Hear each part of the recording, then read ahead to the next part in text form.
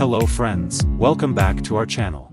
Today we are going to talk about spatial order and how you can use it in your essay to compose an exceptional essay. Before moving ahead, please like, share, and subscribe to our channel. Let's come back to our topic. The spatial order is a method of composing information in a specific order. That helps you to provide a precise scenario of things. Basically, it's an organizational structure in which details are presented as they are or were located in the space. Spatial order is also known as the order of space or space structure, and it describes things as they appear when observed. Experienced writers and speakers know how to use spatial order in a speech or writing effectively. When you use spatial order in essays, the readers can visualize things and get more engagement. This way, you can explain things more clearly and precisely. Students are always motivated to use spatial order in writing essays or other assignments. Always present your information in an organized format so that you can showcase the ideas in a logical flow. That means readers will understand things more clearly and easily. You should convey the exact situation when you observe it for the first time. Usually, descriptive essays have much scope to use spatial order. Start using this organizational structure in your essays and improve your grades. We hope you liked today's video.